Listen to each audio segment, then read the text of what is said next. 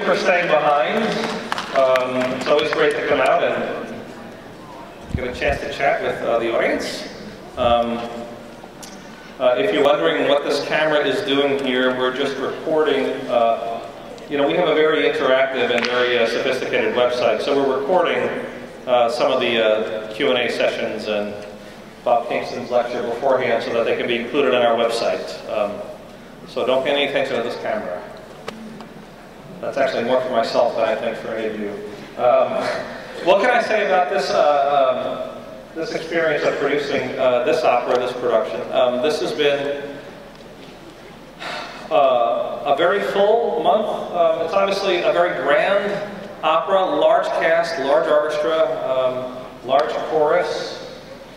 This piece is really Puccini at the absolute height of his powers. He died before he finished this. There's some articles in both my letter and in the program, Alexis Hamilton's article. It's just, he died 1924 and the opera premiered in 1926. And so it's always interesting to hear this work again because you really do hear Puccini exploring all kinds of new areas in terms of his musical language. By the time he composed Turandot, already The Rite of Spring had been composed by Stravinsky, and the music of Debussy with Callias and Melaison, the music of Ravel. All of this Puccini was absorbing, and thus you have the use of the orchestra in this opera is particularly colorful and evocative and quite modern. There's quite a bit of dissonance in this piece, but nonetheless, it's always Puccini. And it's got that wonderful sort of Puccini sound, which I always have a hard time describing. You always know when you hear a Puccini melody because it's so uniquely his color, his yearning, that sort of plaintive quality, to his music that is so emotionally direct that people can't get enough of Puccini. And certainly, Turandot has become right up there with Man and Butterfly and La Boheme and Tosca. I'd say the past 25 years, it's sort of up there now with those big three as such a popular opera, and certainly the most popular opera composer with the general public. So I've asked a couple of artists to come out and join me once they get out of a costume and makeup, but I'd be happy to answer any questions you might have about the opera itself or the production or anything else that might be on your mind. Yes, sir.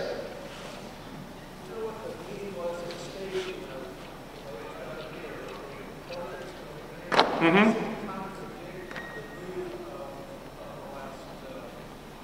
Sure. So the question was, can I talk about the meaning of the production, the staging, and specifically the portraits at the end, which this gentleman feels contradicted, the sort of celebratory music at the end?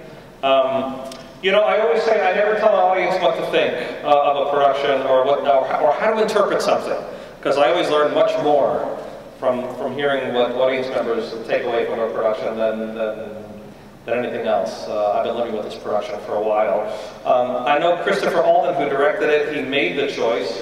Chris Alden did our Flying Dutchman a few years ago. Rather highly regarded American director, directs all over the world. Clearly it's not a traditional production of Turandot. That's apparent. Those that are familiar with more traditional productions of Turandot.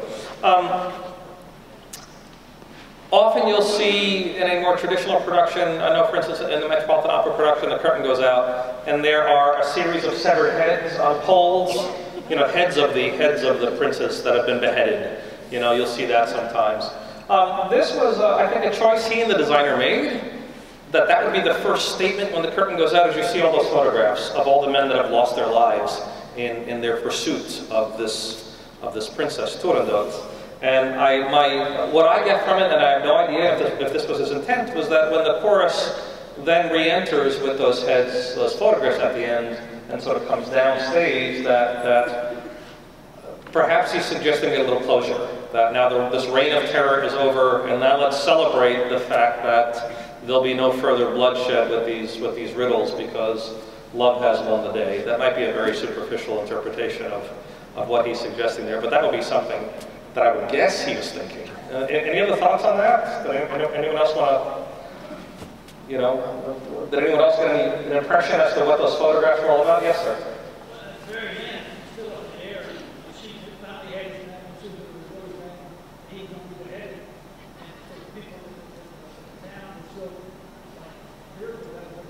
Yes. Yes. Well, but the heads come down after she says, that I know his name is love. And then the heads come down after that. So, that's just my guess. Yes, ma'am.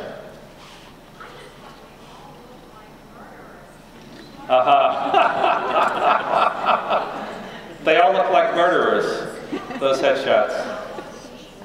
Yeah. Well, I guess they were just sort of, that was I guess you could say they look like mugshots. Speaking of wonderful, yes, would you please welcome our Turandot? This is Lori Phillips.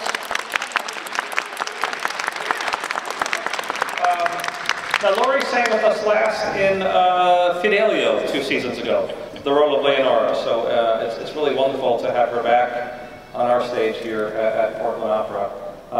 Before I ask Lori a question or turn it over to you, were there any other, I saw a few other hands go up in relation to these photos. Yes, sir. What? Yeah, I have a question for you, and then I would like to ask Lori her reaction to this. How severely is the stage rate? The question is, how severely is the stage rate? By rate, that means the tilt that the design is. And it's a fairly severe rate. Is it about 4 feet in back? Don't know. I don't know where Lori is. Laura, our production director. But it's a fairly. How does this rate feel to you, Lori? Oh, actually, not too bad. Yeah. Yeah. This is a fairly mild rate compared to. Compared to some, which are very steep, this isn't too bad at all. Yeah. So you don't feel that it's difficult to work?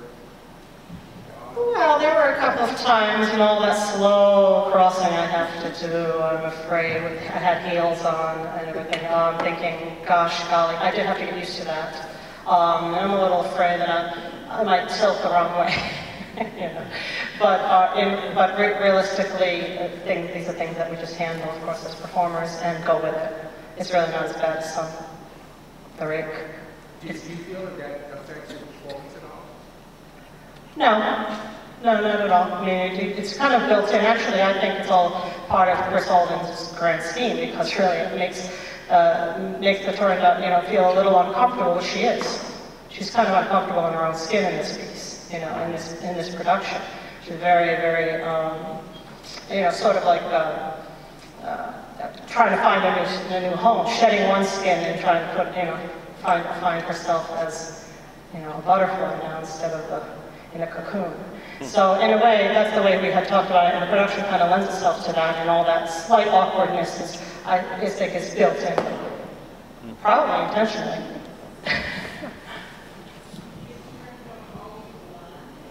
Oh no. Okay, the lady asked, is Turandot always blonde? No, I don't usually see her blonde at all. This is the first time I've done her blonde, and I've been doing the role now for a few years. And not usually blonde. This is part of a concept. I mean, if you imagine a 30s heroine from like an Alfred Hitchcock movie, that's kind of what I was trying to portray. Once I saw the blonde wig, I thought, well, this is kind of cool. It's different. So I was going with that. I was kind of always thinking Kim Novak in Vertigo. That sort of mysterious, tormented woman,